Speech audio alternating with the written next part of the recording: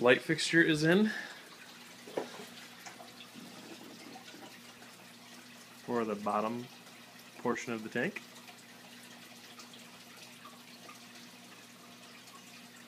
I just went to Home Depot and bought a 36-inch flat metal rod.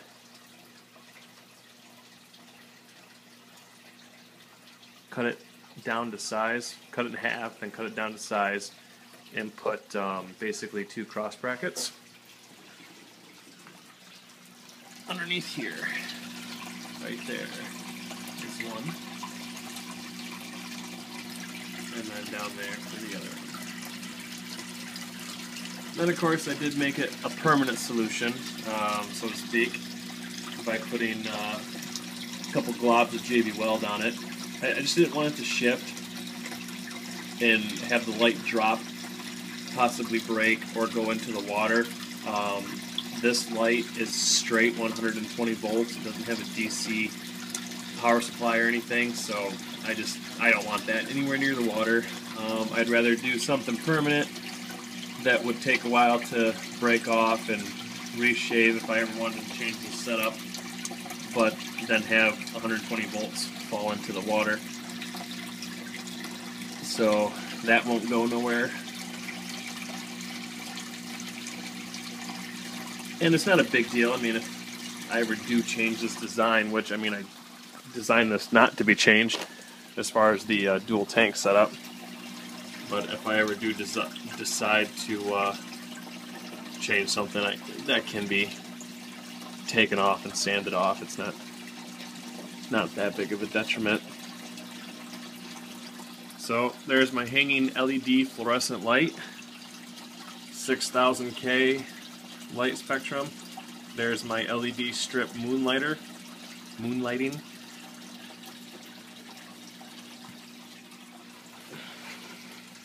And I am sitting on a bag of sand that will be going in here shortly. Water's still pretty dirty, so I'm still washing it out and everything else. Good thing or a bad thing, I'm not sure, but the Herbie's Ultra Silent method I can be kind of laxed on.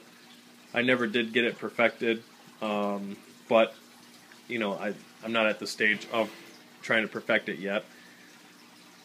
However, with the loud waterfall that I got going on, I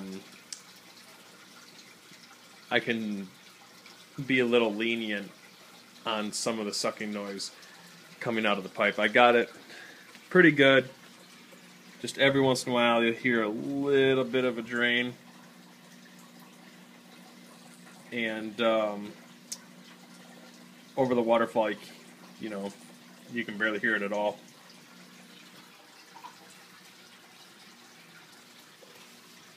So I'll just basically be fine-tuning that to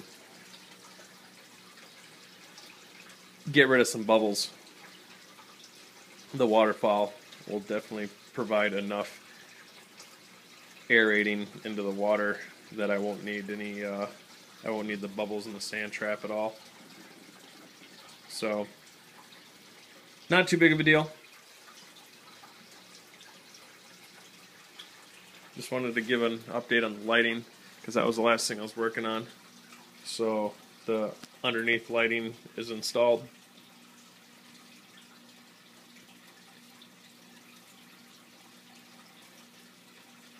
It cost me basically $3 for the flat metal piece, you know, and then of course I had JB Weld sitting around, but however much JB Weld cost.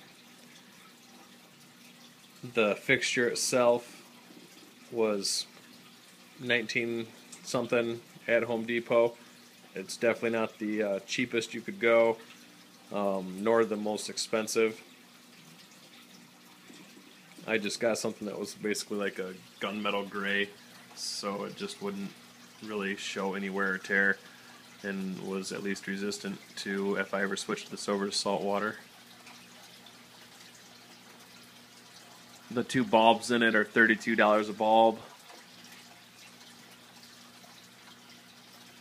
That is plenty of light to grow any plant in there, so that'll be fine.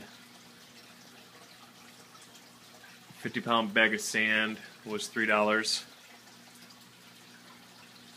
The black sand I have in the upper, well, yeah, the reason why I went with black sand in the upper portion is just because I had it. Originally, when I was doing the piranha tank, I was going to do black sand because color-wise, I figured it would really show the red bellies on the piranhas.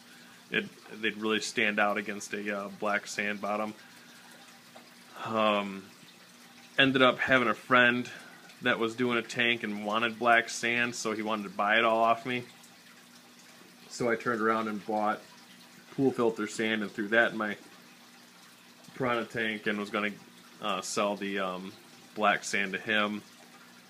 He ended up losing his job, and so his fish tank ideas pretty much went out the window.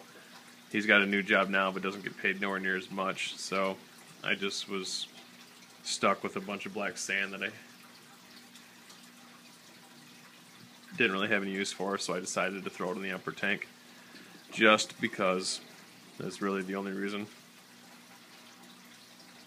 I will do play sand in the bottom here. Play sand to pool filter sand, whichever one's cheaper. It just so happens that the play sand happens to be cheaper right now. Last year the pool filter sand was cheaper, so I went with pool filter sand. This year that raised up a little bit, and now it's about $3 cheaper to get play sand.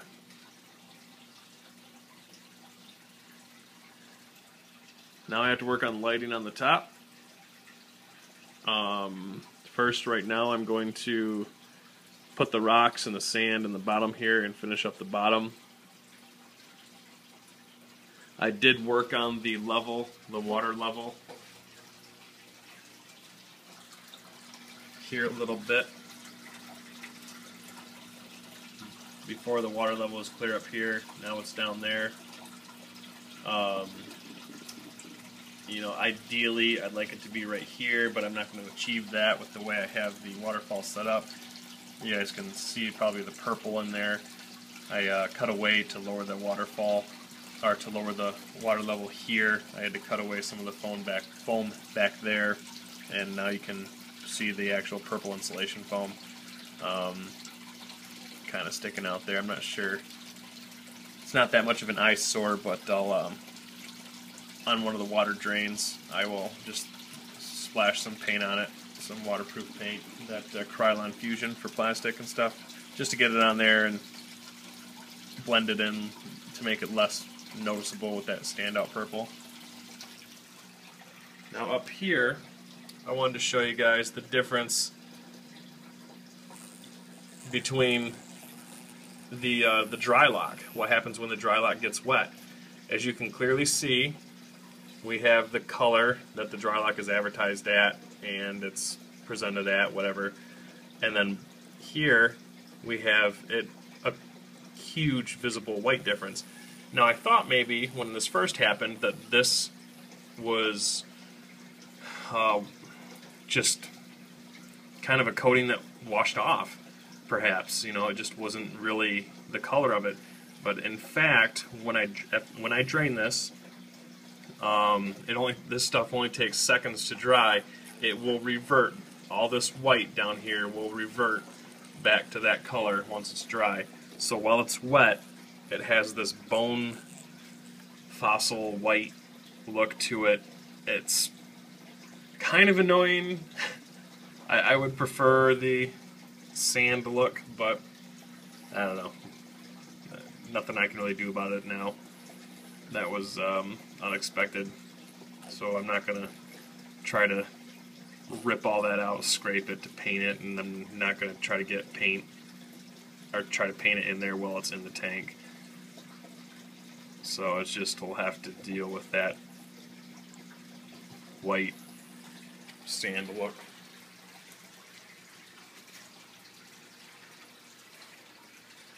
I don't know. Maybe this will just have to be a mock of White Sands out in Texas, or New Mexico, or wherever the hell that is. That old military missile base. But yep, a little bit of an update there.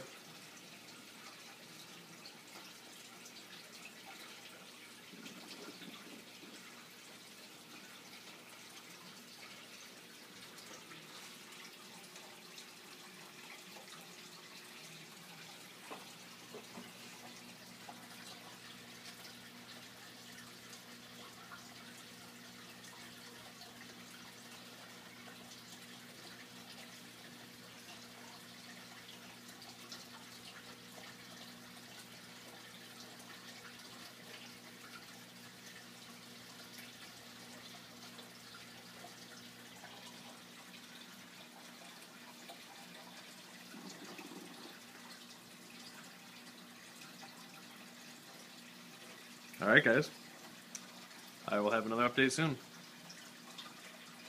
Hope everybody had a good weekend. Take care.